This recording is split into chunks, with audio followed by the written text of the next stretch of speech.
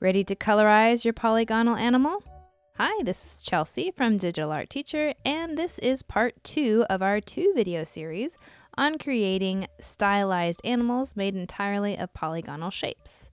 In this video, we're going to use the eyedropper and the selection tool to add color. Now that you have your polygonal shapes all drawn out, you can make it so that you can only see the shapes by turning the visibility off of the image. Now it's time to go ahead and start making your shape colors. In order to do that, you're going to select the first shape with the selection tool.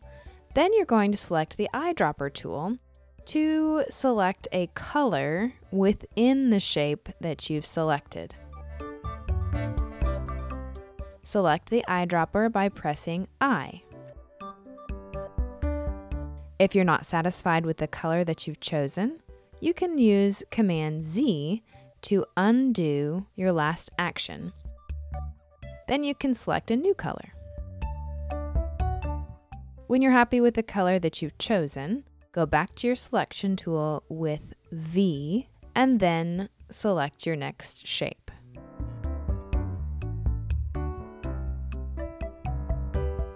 So you'll be going back and forth with I and V to select shapes and colors as you go along.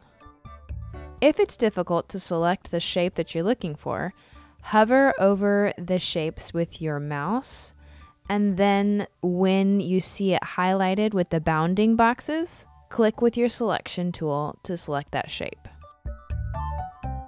If you need to, you can click and drag over two different shapes and then hold down Shift and deselect the shape that you're not going to be working on.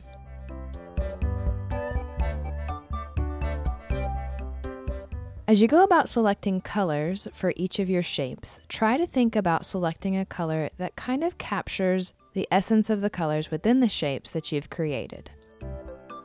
Another thing to think about is how these colors are going to work together with the shapes that are around them. So if you choose a color that you like, but it doesn't really go with the colors around it, then you may want to undo and choose another color based on the shapes that are surrounding that shape. It's a bit of a creative challenge. You don't really know what you're going to end up with in the end. But if something ends up not being quite the way you want it to be, you can always change these colors later.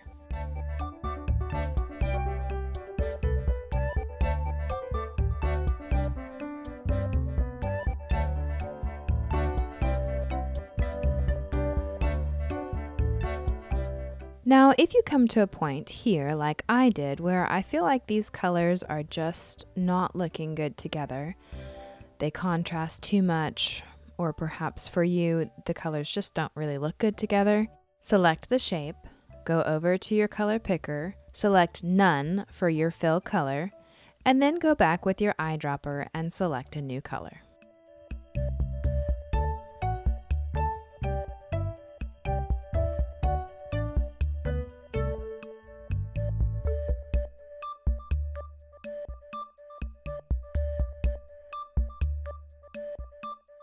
For a little perspective, sometimes it's good to pause for a moment with your work and go over to your image and turn off the visibility. This will allow you to see exactly what your final product is turning out to look like, and then you can continue on with your work. Sometimes it's just helpful to see how far you've come.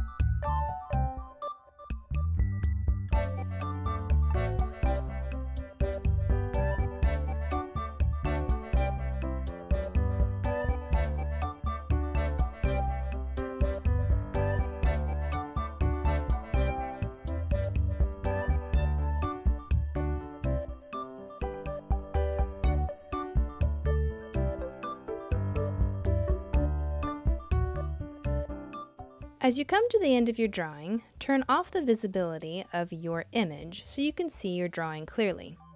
You may find that you've got a couple of things that you may need to fix. If so, you can come to the pen tool, add points wherever they're needed by clicking along the path. In order to move those points, simply hold down Command or Control and click on the point and move to the desired position. You can use this technique to add points along the path, as I've shown here, and you can use it to move the anchor points. That concludes our series on creating a polygonal animal. I hope you enjoyed learning with me, and I encourage you to come see me at digitalartteacher.com for more awesome lesson ideas. Bye for now.